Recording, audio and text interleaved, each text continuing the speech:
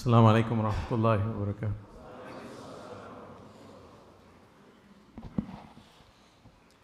Allahu Akbar, Allahu Akbar, Allahu Akbar, Allahu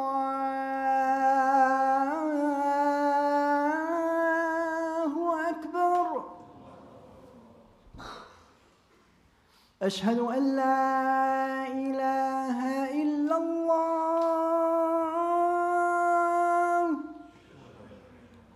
أشهد أن لا إله إلا الله.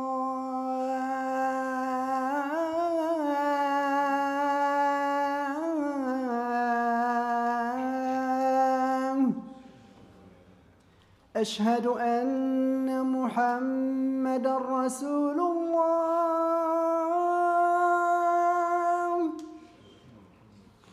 أشهد أن محمد رسول الله.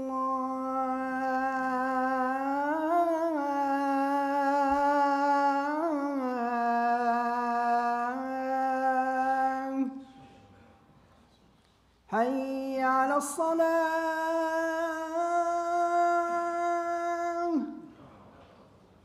حي على الصلاة.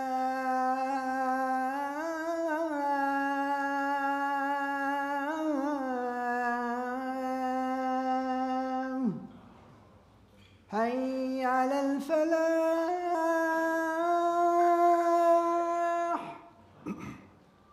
حي على الفلاح.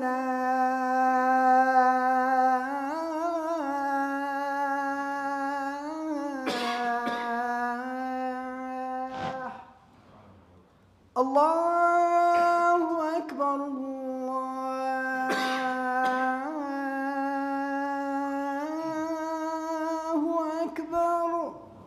لا إله إلا الله.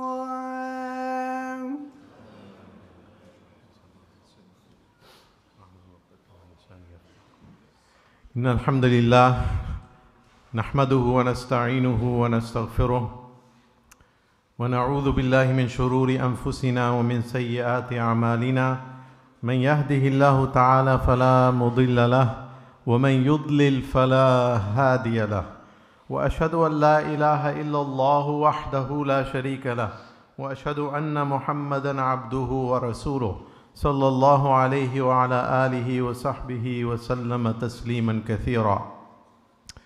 يا أيها الناس اتقوا ربكم الذي خلقكم من نفس واحدة وخلق منها زوجها وبث منهما رجالا كثيرا ونساء، واتقوا الله الذي تساءلون به والأرحام إن الله كان عليكم رقيبا.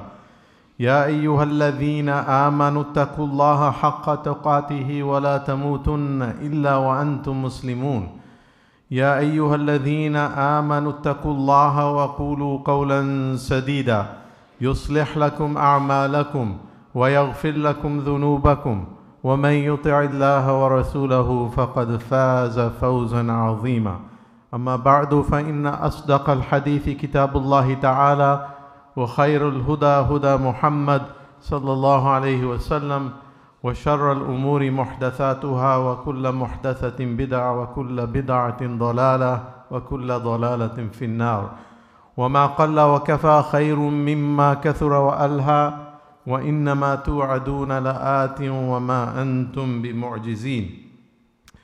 Alhamdulillah, all praise is due to Allah Azza wa Jal. We praise Him, we glorify Him, we seek refuge in Him from the evil within us and from the evil around us.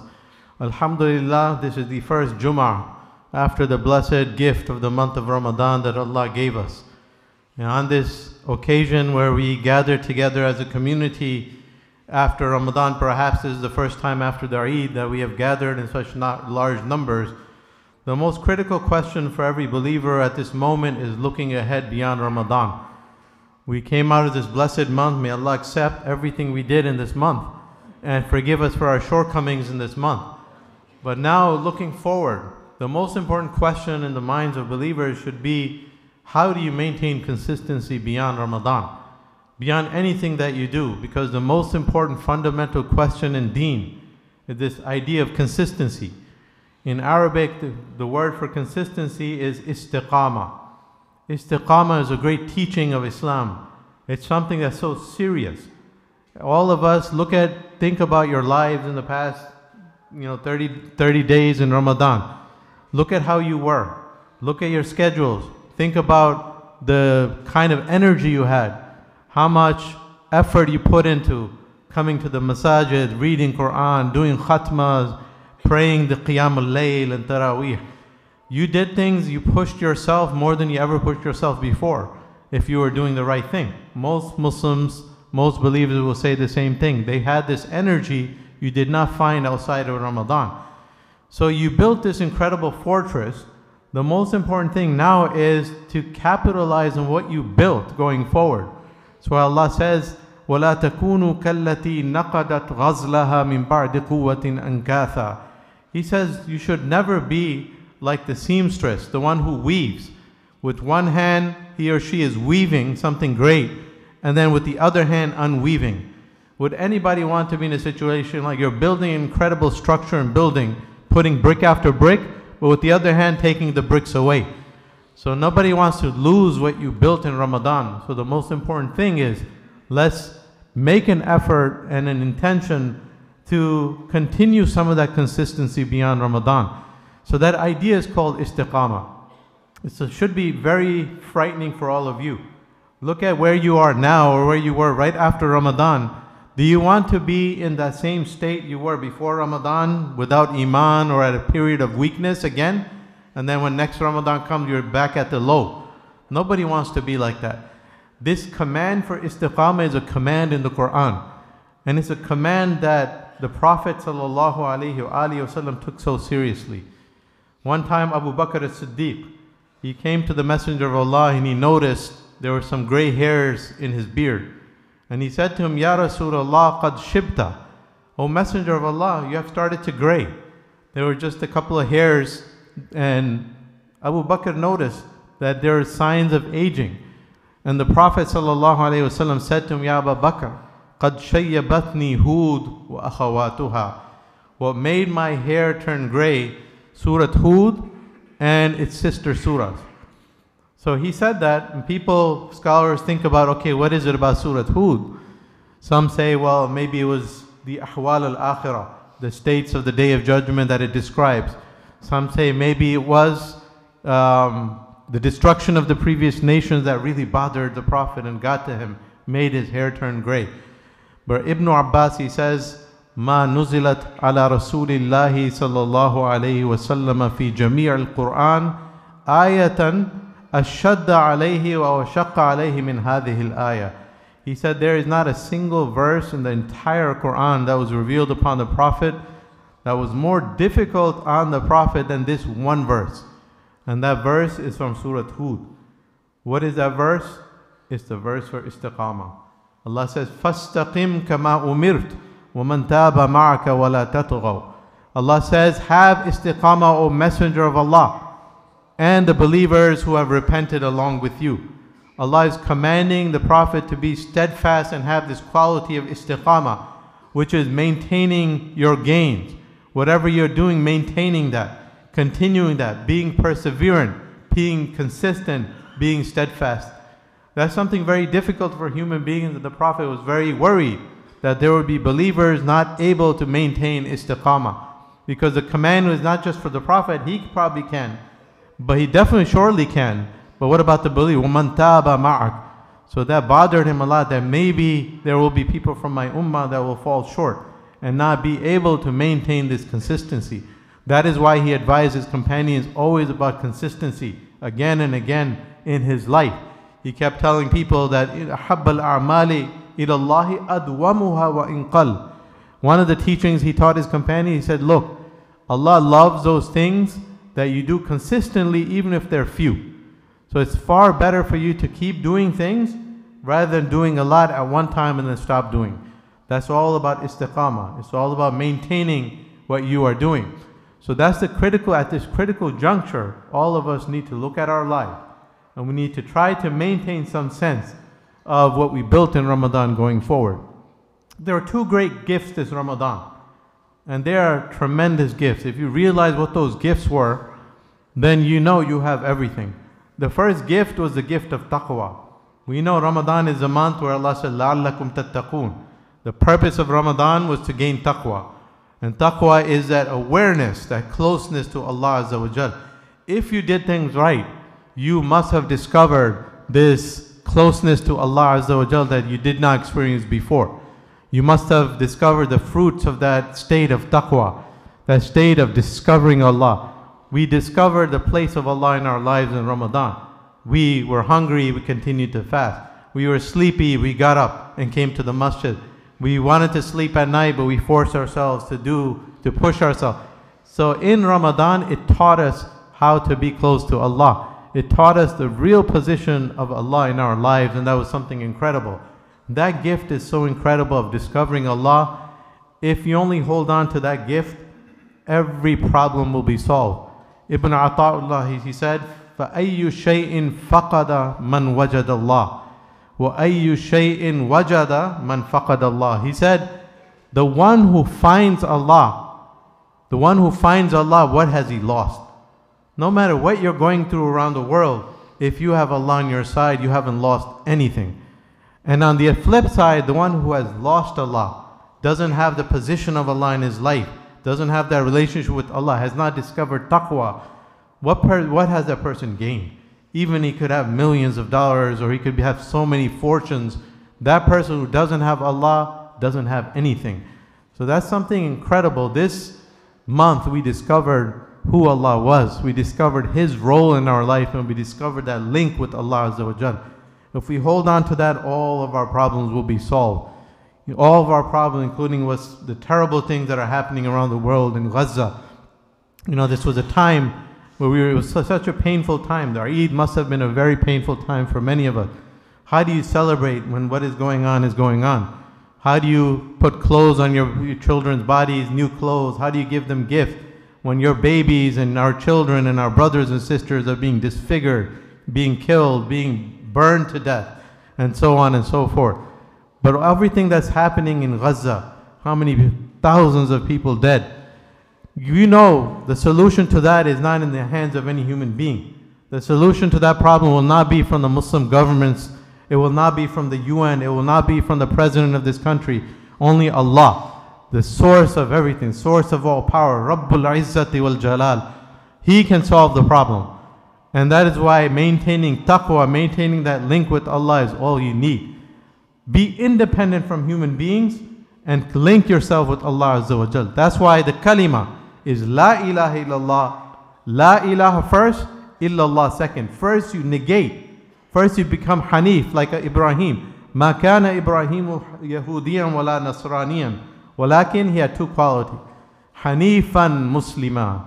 What is Hanif? Hanif is someone who rejects everything in the world other than Allah. All man-made authorities, all man-made institutions. He has no hope, he has no trust in anything else in the world. He places trust and submission to Allah Azza wa Jal.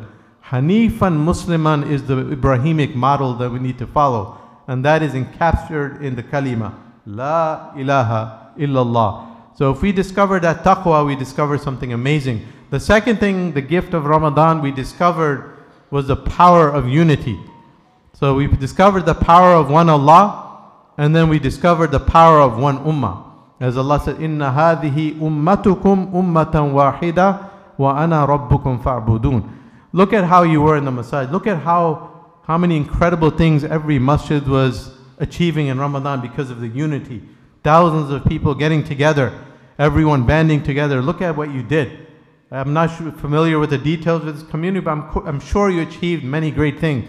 You raised incredible amount of funds, and you were able to expand and build upon these institutions just from the power of unity. One person is doing something, it only has a certain effect. But when everyone comes together in ranks and shoulder by shoulder, then everyone contributes, then the power is amplified. So you discover the power of unity in your communities. If you discover the power of the ummah in the world, then really there's nothing that can stop us. And that is the most frightening thing for the Zionists, for all the enemies of Islam. The scariest thing for them is the idea of the Muslim ummah. If you just imagine, yes, we're sleeping, yes, we're not doing anything, But you can look at the glass as half empty or half full. If it's half empty, you can see all the failures. Look, the Muslims are worthless, we are doing nothing. But if you look at it from another angle, hey, the Ummah is sleeping. We have 57 Muslim countries. We have almost 2 billion population. We're a quarter of all human beings in the world. We have the largest standing armies in the world. We have countries with nuclear weapons. We have so much. It's just we're sleeping, we're emasculated. When a time comes when the Ummah wakes up, that's the scariest thing for the enemies of Allah Azza wa Jal. So look at it from that angle. All we need is to link ourselves with Allah, and we need to be united. And when the Ummah is united, incredible things will happen, inshallah, one day. May Allah forgive all of us. May Allah solve the problems of the Muslim Ummah around the world. أقول قولي هذا وأستغفر الله لي ولكم ولسائر المسلمين فاستغفروه إنه هو الغفور الرحيم.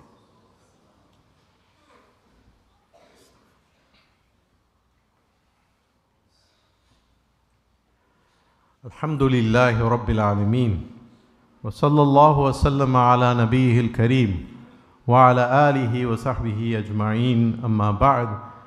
So looking forward, we're reflecting and trying to find some direction for the next 11 months, trying to maintain some consistency of what we built in Ramadan. This consistency is called istiqamah. And as I mentioned, Allah commands istiqamah in the Quran. Allah wants us to maintain things. Allah wants us to be steadfast. Allah wants us to maintain consistency in everything that we do, especially with our iman. So that is in the Quran in verse after verse. One time Sufyan ibn Abdullah, a companion, came to the Messenger of Allah sallallahu alayhi wasallam from far away, and he said to the Prophet, he wanted to cut to the chase. He said, Ya Rasulullah, قل لي في الإسلام قولا لا أسأل عنه أحدا غيرك. O Messenger of Allah, give me one thing, one piece of advice. I will never need anything else after that. One piece of advice, I will never have to talk to anyone after that. I will never have to ask anyone else after that. And what were the famous words he said to him? He said, قُلْ آمَنْتُ بِاللَّهِ ثُمَّ اسْتَقِمْ. He said, stand up and say, I believe in Allah, and then have istiqamah. That was the most important piece of advice the Prophet was able to give to that person who was just looking for one parting advice to live by for the rest of his life. All you need is Allah Azza wa Jal and istiqamah. Maintain that. إِنَّ الَّذِينَ قَالُوا رَبُّنَا اللَّهُ ثُمَّ اسْتَقَامُوا. In the Quran, those who say our Lord is Allah, and then after that they have the quality of istiqamah. It's not enough just to believe, because belief comes and goes. Our iman goes up and down. But the second part we have to work on is istiqamah, maintaining that steadfastness, maintaining some consistency in that belief, never letting that iman go. So how do you do that? The big question is, how do you maintain istiqamah in your iman and in your connection with Allah Azza wa Jalla? There are many ways, but it's just you have to work hard at it. So just two things I'll share with you and we'll end with that. One way is, for istiqamah in your life, you have to make dua. You have to make dua. So you make dua for istiqamah. Allah teaches you a dua in the Quran. رَبَّنَا لَا تُزِغْ قُلُوبَنَا بَعْدَ إِذْ هَدَيْتَنَا وَهَبْ لَنَا مِن لَدُنْكَ رَحْمَةً إِنَّكَ أَنْتَ الْوَهَّابُ. It's a beautiful dua. Allah says, He teaches us the رَبَّنَا لَا تُزِغْ. Oh Allah, our Lord, do not let our hearts deviate after you have guided them. This is a dua for nothing other than istiqamah. Ya Allah, when you give us hidayah, don't let us lose that hidayah. Keep us steadfast on that. Help us maintain consistency on that. Let us not deviate from that. This is one of the most powerful du'as you can make for istiqamah. One of the companions, he came to Salama, the wife of the Prophet ﷺ, after he passed away. And he asked her, Ya al-Mu'mineen, ما كان أكثر دعاء رسول الله صلى الله عليه وسلم إذا كان عندك. He said, look, when he was in your house, sallallahu alayhi wasallam, what was the most frequent dua that you heard him make in your particular house? We just want to know what you heard from him the most. And she said it was a dua for istiqamah. It was a version of, this was the dua. He would say, Ya muqallib al-qulub, thabbit qalbi ala dinik. O fluctuator of the hearts, keep my heart firm on your deen. It was a dua for istiqamah. It was an interpretation of that dua, Rabbana la tuzigh qulub, but it was the version of the Prophet sallallahu alaihi wasallam. So the dua is the most important thing. Keep asking Allah for steadfastness, for maintenance, for consistency in your iman, in your religious practice. So dua is very, very important. And number two, Quran. Keep reciting Quran. What was the secret of Ramadan? The secret was the kalam of Allah Azza wa Jal. Every night you heard the Quran recited beautifully. Great Qur'an came to this community and you were hearing the words of Allah. It had an effect on your heart. If you stop hearing those words, what is going to happen to your heart? So keep reciting Quran. Keep listening to those words. Keep having programs in your masajid dedicated to the Quran. Keep having Qiyamul Layl. It's all about the Quran. The kalam of Allah is the best remedy for istiqamah. The more you hear the kalam of Allah, the more you think about it, the more you understand it, it will maintain that istiqamah. That's why Allah says about Quran, In huwa illa dhikrun lil alameen. It is nothing but a reminder for all people in the world. In huwa illa dhikrun lil alameen liman sha'a minkum an yastaqim. For those who want istiqamah. That's what this verse means. This is a reminder, something that wakes you up, a dhikr for your hearts, this Quran. For those who want that steadfastness, who want to follow the straight path. لِمَنْ شَاءَ مِنْكُمْ أَنْ يَسْتَقِيمُ. So may Allah give us istiqamah in our lives. May Allah forgive us for all of our trespasses and our sins. May Allah rectify the situation of Muslims around the world. May Allah forgive the Muslims around the world. Forgive our shuhada. Accept them as shuhada. May Allah help the situation of the Muslims in Gaza and the Muslims all around the world who are suffering.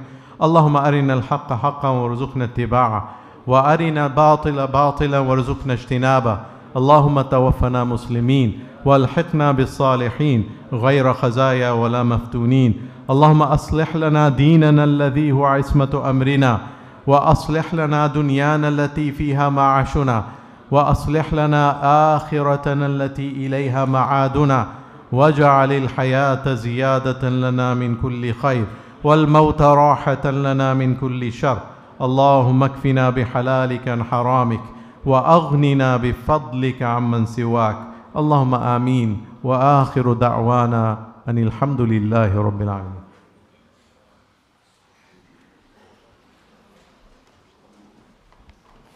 الله أكبر الله أكبر أشهد أن لا إله إلا الله أشهد أن محمدا رسول الله حي على الصلاة حي على الفلاح قد قامت الصلاة قد قامت الصلاة الله أكبر الله أكبر لا إله إلا الله. استووا استقيموا إلى الصلاة يرحمكم الله. الله أكبر.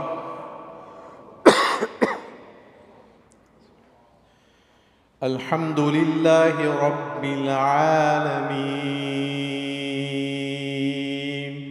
الرحمن الرحيم مالك يوم الدين إياك نعبد وإياك نستعين اهدنا الصراط المستقيم صراط الذين أنعمت عليهم غير المغضوب عليهم ولا الضالين.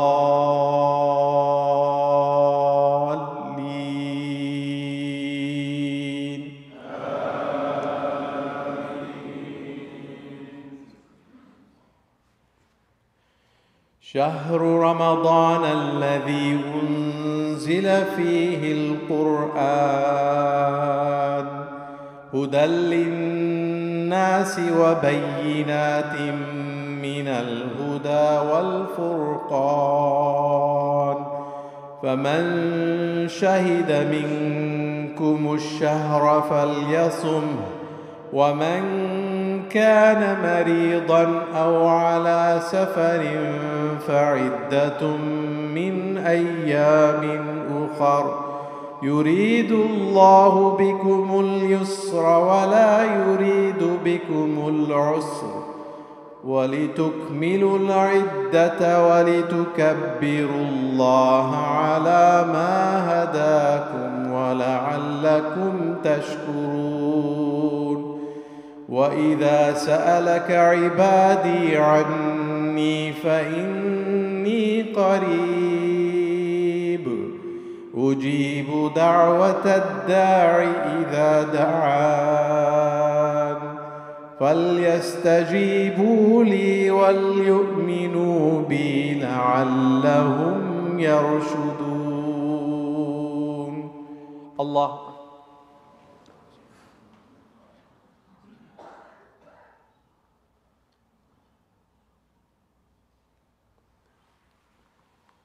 سمع الله لمن حمده. الله أكبر.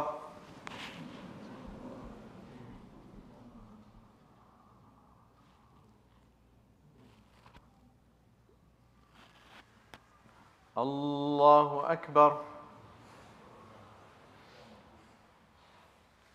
الله أكبر.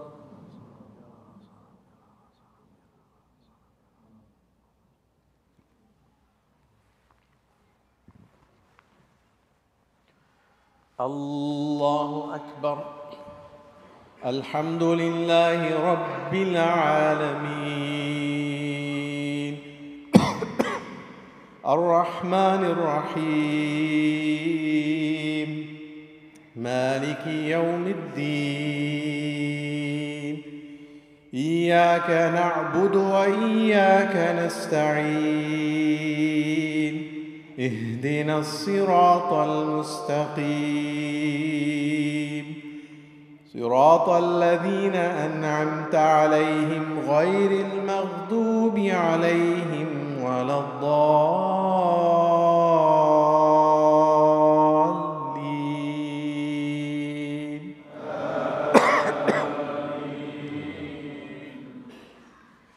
والضحى والليل إذا سجى ما ودعك ربك وما قلى وللآخرة خير لك من الأولى ولسوف يعطيك ربك فترضى ألم يجدك يتيما فآوى ووجدك ضالا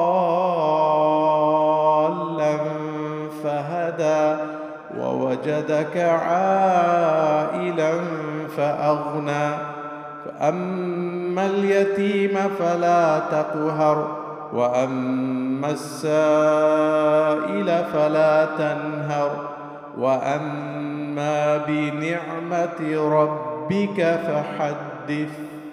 الله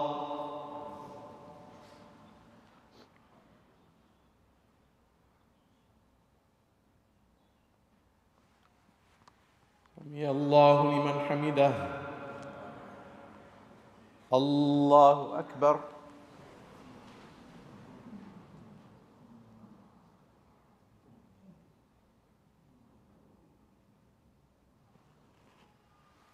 الله أكبر.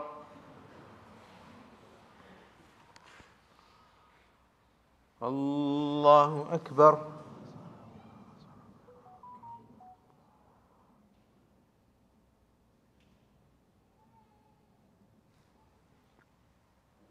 الله أكبر.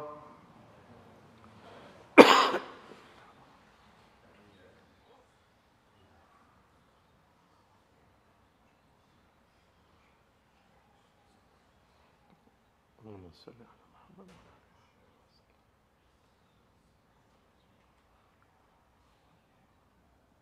رب العالمين والصلاة.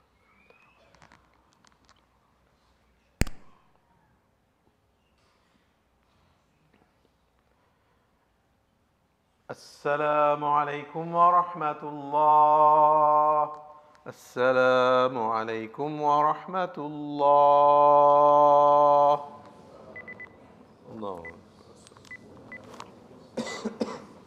Assalamu Alaykum and Eid Mubarak.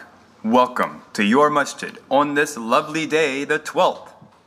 Get ready for an unforgettable day of family fun at the Eid Fest 2024, the ultimate Eid celebration in North Carolina, packed with thrilling activities for all ages.